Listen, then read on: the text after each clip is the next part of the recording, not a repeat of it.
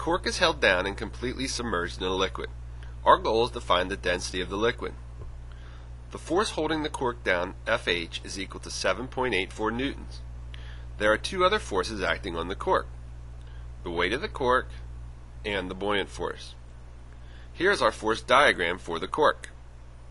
We will use Newton's second law to find the buoyant force acting on the cork. The acceleration is 0 since the cork is being held down, so our equation can be rewritten as: we don't know the weight of the cork, so we cannot yet find the buoyant force. We do, however, know the density and volume, so we can find the mass.